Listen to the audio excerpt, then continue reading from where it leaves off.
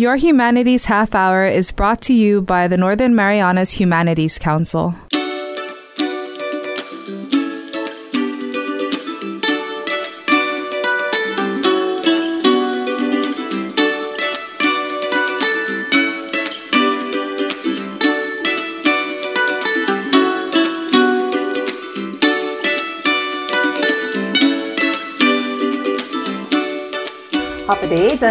Welcome to Your Humanities Half Hour. I'm Catherine Perry. Tomorrow is Martin Luther King Day, and this is the day we commemorate the work of this late civil rights leader and what he contributed to the enactment of the Civil Rights Act of 1964. And just to remind everybody, this was the act that prohibited discrimination on the basis of race, color, religion, sex, or national origin, and also ensured equal access to public places and employment.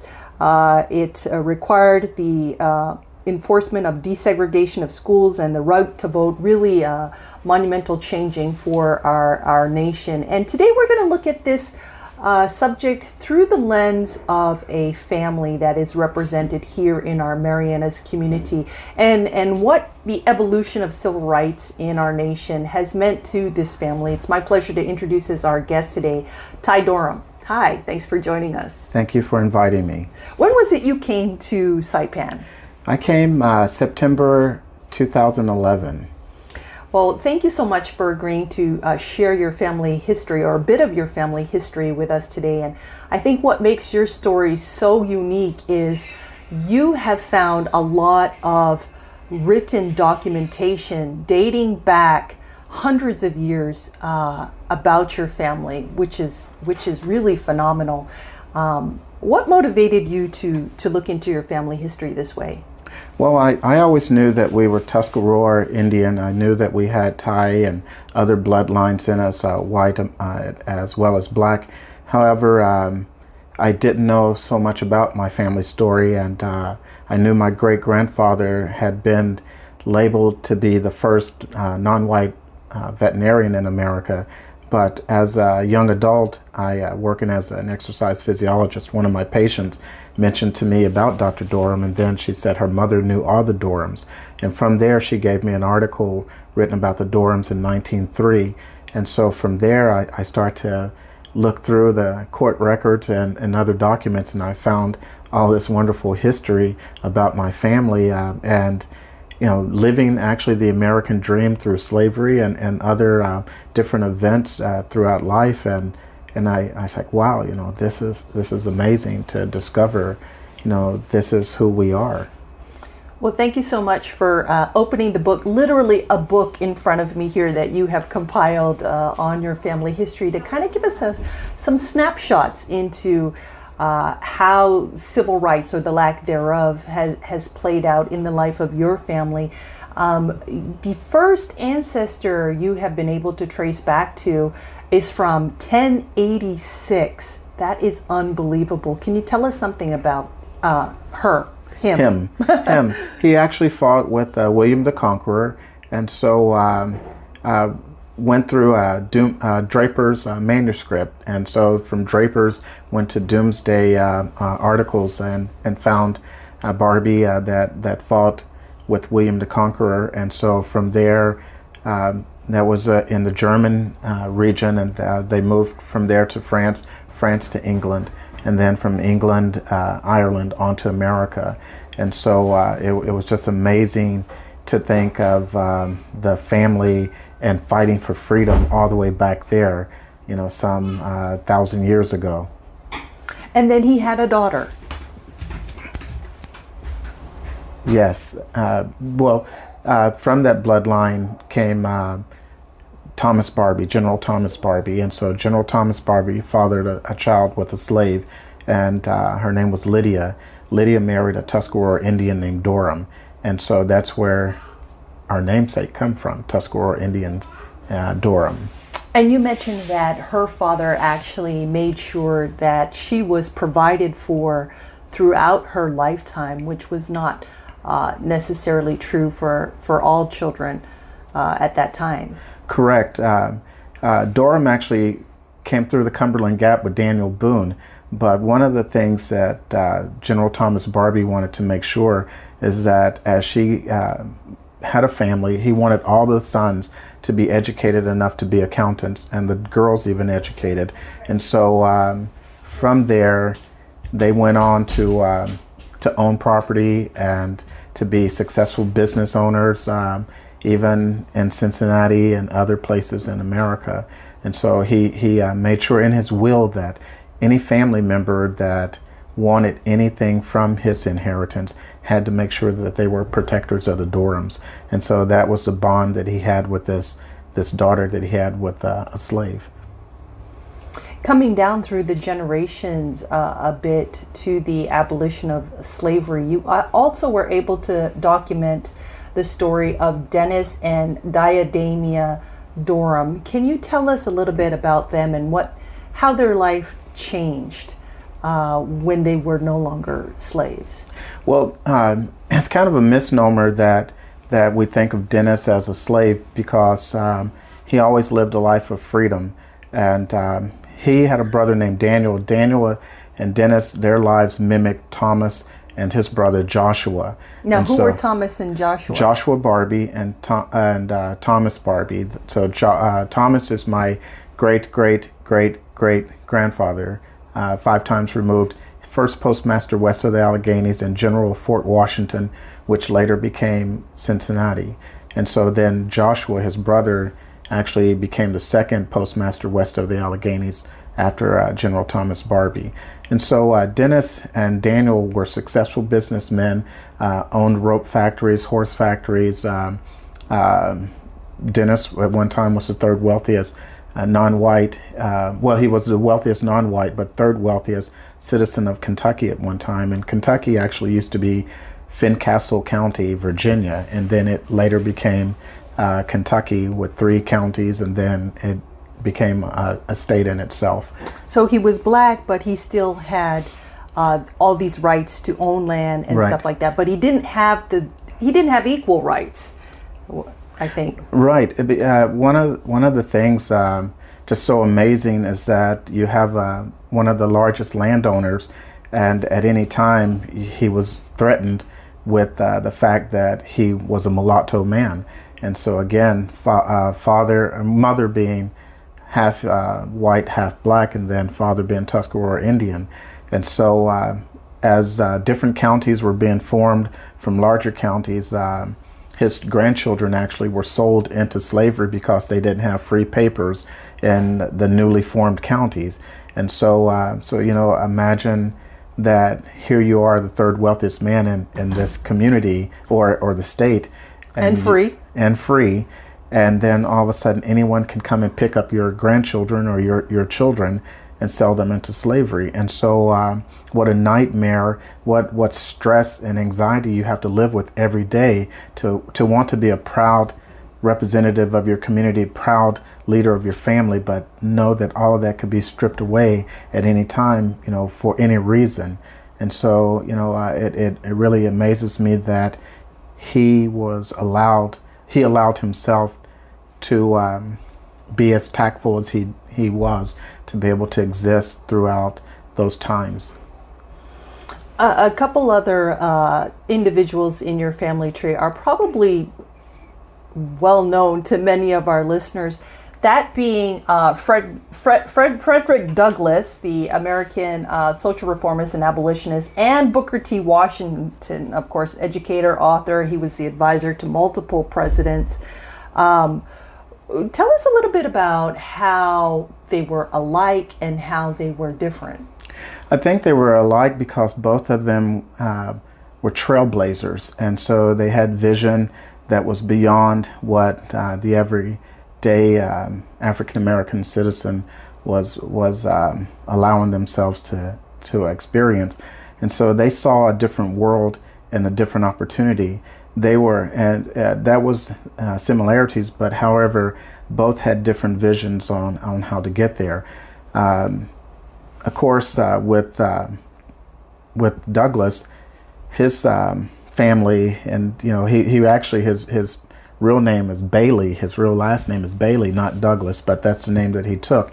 And the family, they actually taught him to read. They taught him to be independent. They taught him to be strong. And so he looked for immediate acceptance, immediate equal rights and freedom, and that the world can be ours. Booker T. Washington, on the other hand, said that we must accept the reality of the America we live in today and take what they give us, and what they give us, then make the most of that and try to rise above it.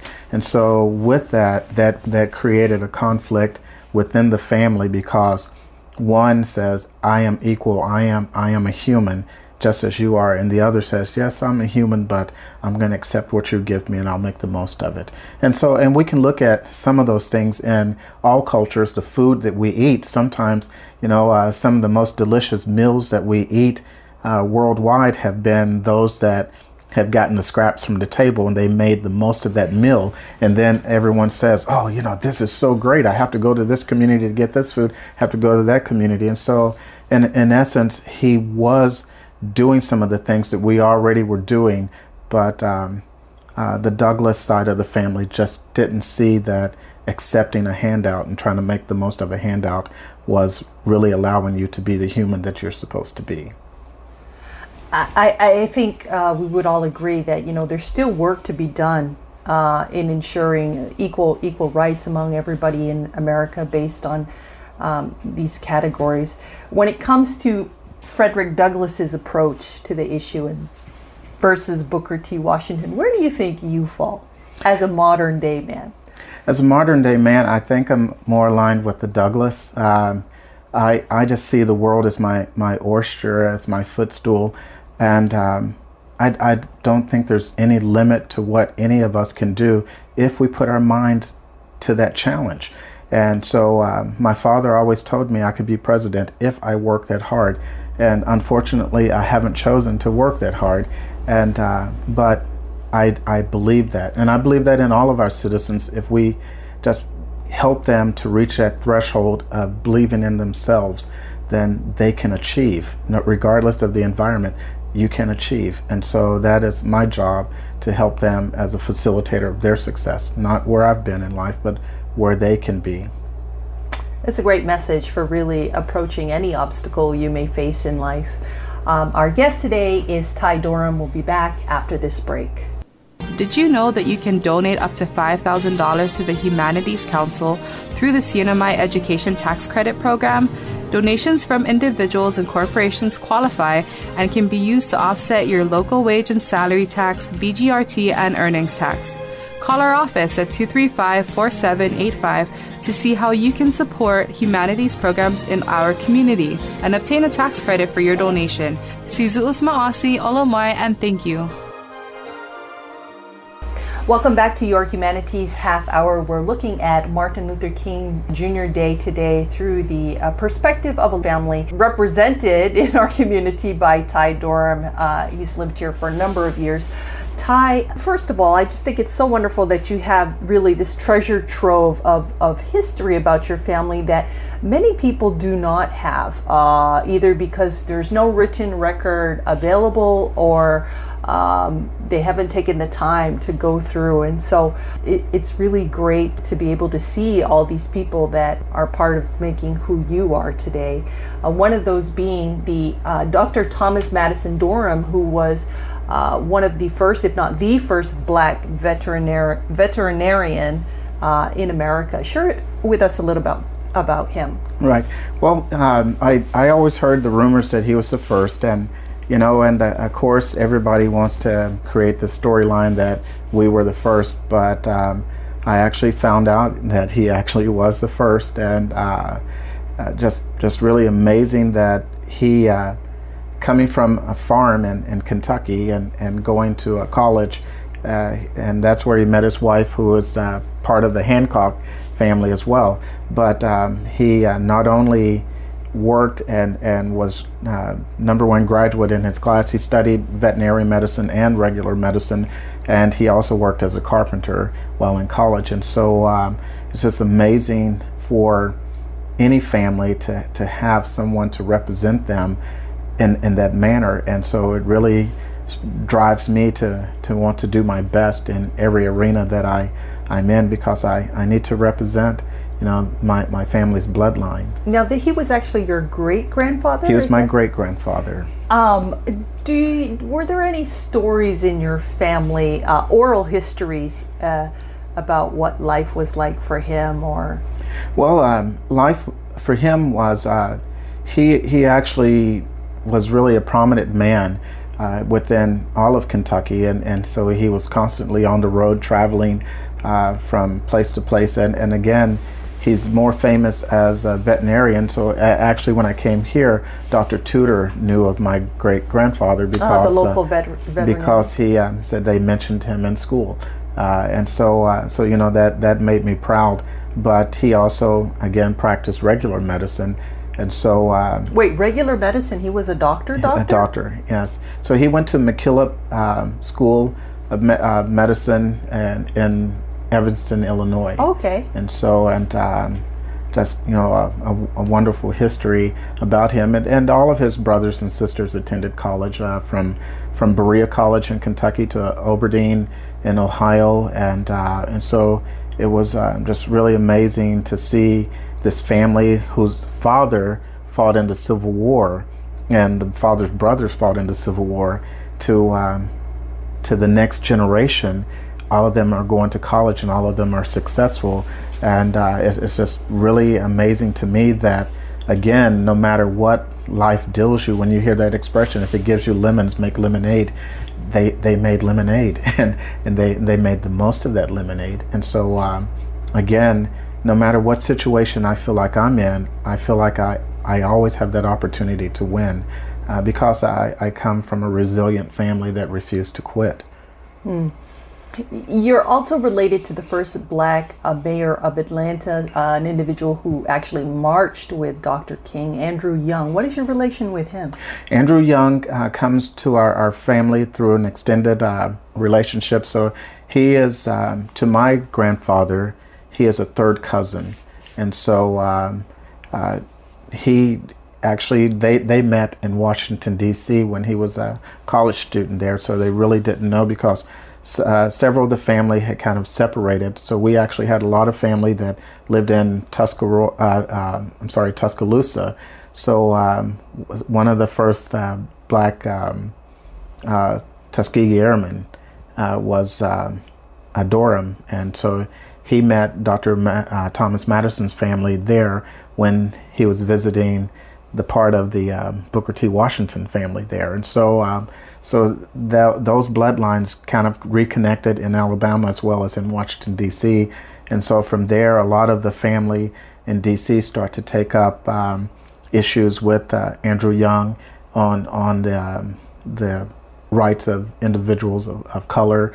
And the irony is that most of the Dorams appear as white, and so a lot of times they would send them in and have them to be the ones to go in, and then, all right, we're black, and so and they, of course, the white communities didn't believe it, but then they would be the ones going in and be the instigator of trying to make change, and so it's just amazing to see that so many lines of my family from the Dorams, not only touching presidents and things like that, but books written where they're working with Harriet Tubman. Now you have an individual marching with Dr. King. And so again, I just feel like the weight of all of those relatives, not necessarily on my shoulders pushing me down, but pushing me forward. And so just really amazing that he overcame all these obstacles, and he rose above, became the first black mayor of Atlanta, and continued to make that city prosper. And so you see the excellence and the greatness that has rose from that community in the South. We're sitting here in your office, and behind you on the wall are pictures of your family dating back to who's the oldest? The painting up there in the middle? That's Dennis Doram and his wife, Damia. And now coming down to you today, what does Martin Luther King Day mean to you personally?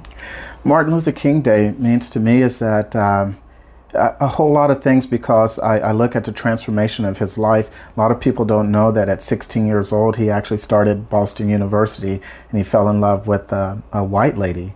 And so he wanted to marry her. Unfortunately, her father was the president of the university, and so he removed her from the university. And Martin actually went back home, and his father introduced him to his wife, Coretta Scott King. So him going through these personal struggles allowed him, I think, to understand the struggles of the American people as a whole, especially the Black or African Americans. And so for me, him taking those struggles and still pushing forward, forging a pathway for us to move through this future, and wanting us to not only be equal, but to be better than that. You know, every day you should strive for your excellence. And I think every race, you know, I don't get offended if a white man says that he wants to be the best he can be. I should encourage him to be that, instead of thinking of it as being prejudiced. And so I think Dr. King wanted all of us to strive to be excellent, and in doing that, recognize and respect and show tolerance towards others who are a little bit different than you. And so with that, it gives me the opportunity each day to strive and to know that no matter what, even with all the faults of America, I still can reach my excellence. Do you feel that here in the Marianas, we are living King's dream? I think we're trying. I think we're still young as you know, a nation or a state, and because of that, it hasn't given us the opportunity to actually reach across the threshold to help as many others as we can. You still see the ethnic differences as far as which island group is represented or which is strongest, and Carolinian versus Chamorro versus Chuukese and things. And then also I still see that no matter the hue of our skin, you still see a little bit difference as African Americans are treated out here. So I think we're growing, but at the same time, I think that we're still young. And so we're still trying to figure out who we are economically, socially, and you know, morally as a people. But I think, and that's more from the government. But as far as the people, I think there's no greater set of beauty in the world that I've experienced than the people in the Marianas. And so I tell my friends all the time, I never have to cook. If I walk to the beach every single day, Mr. Tai, come on, eat with us. Come to the front of the line. And so I think the 30 pounds I've picked up since I've been here is proof of that. But wonderful, wonderful people. And it's just a shame I don't feel that the government or our school system has really done what they needed to do to reach all the citizens of the CNMI. I know part of your work also is advocating for people with disabilities. How do you feel the Marianas is performing in that area, in your experience? When I first got here, I thought we were 20 to 30 years behind. Dr. Rita Sablon, Suzanne Lazama, they really worked with me and they trusted me. Suzanne and Dr. Sablon would tell me, Tai, go and do what you need to do. I trust you. After they left, my role kind of changed and I felt like I've been pushed to the background. But I'm really excited about Donna Flores as the new director of special ed, and I pledged my support to help her to be the best as she can be.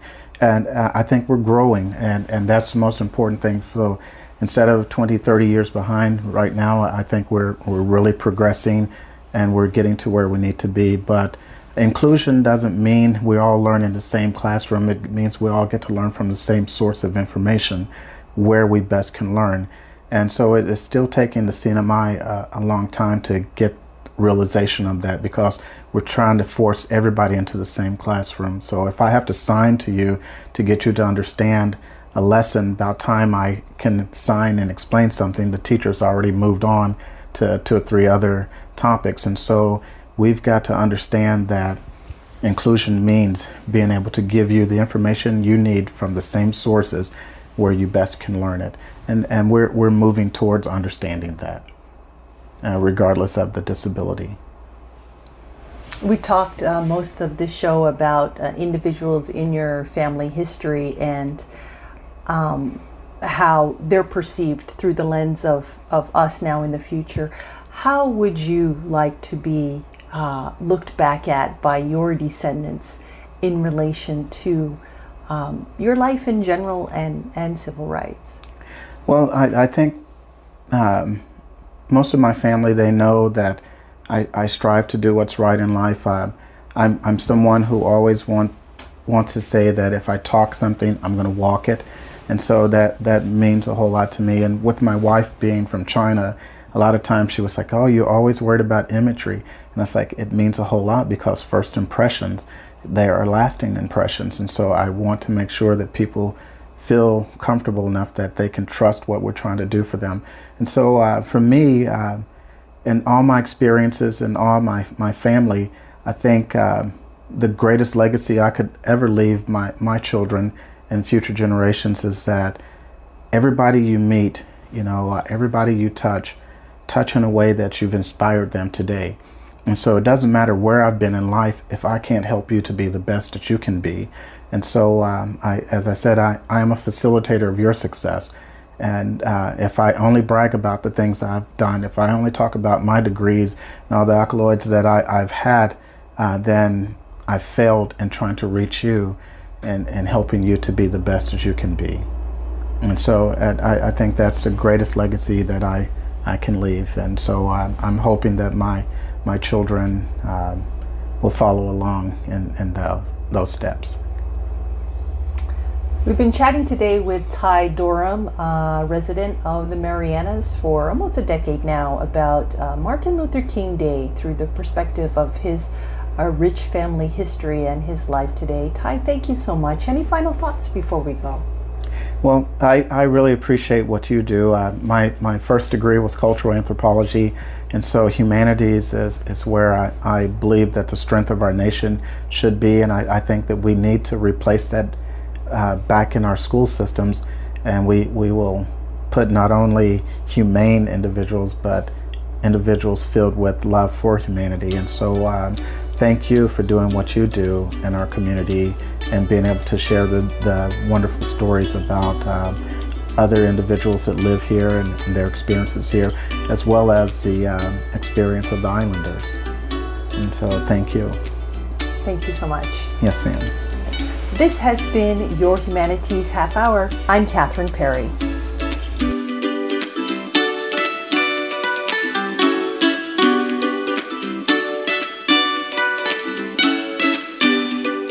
This program was supported by a We the People grant awarded to the Northern Marianas Humanities Council from the National Endowment for the Humanities. Any views, findings, conclusions, or recommendations expressed in this program are those of the participants and do not necessarily represent those of the National Endowment for the Humanities or the Northern Marianas Humanities Council.